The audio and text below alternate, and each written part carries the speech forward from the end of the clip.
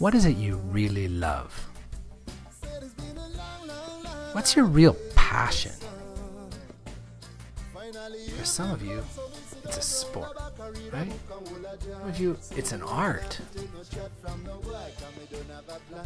For me, it's traveling. I could talk about traveling all day. But that's the thing. But how do you talk about your passion? How do you tell people about what you love? Well, you could use what we call the IOs. Oh no, don't worry, don't worry, don't worry. These are simply the intellectual operations. They're ways you can use your knowledge. Actually, they're ways historians and geographers use their knowledge. And you can use these to talk about your passion. There are many intellectual operations. Let's think about them. First, you might need to establish facts about what you're talking about. You might need to tell where it's happening, situate it on a map. Or more than that, tell when it's happening, in time and space. In history, you often need to determine what changed and what stayed the same, or maybe what caused something. Yes. Or how those causal connections connect together. How facts connect together. Or how two things compare. How what I like compares to what you like. Don't think of them as something by themselves, though. Think of them more as something that leads to something else. If you're trying to build something, you're trying to build a presentation, let's say, or you're trying to explain a phenomena in history or geography.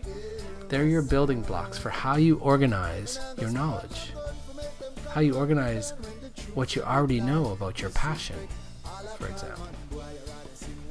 This how-to presents some tools for using the intellectual operations. They're digital tools that you can use to talk about the thing you love.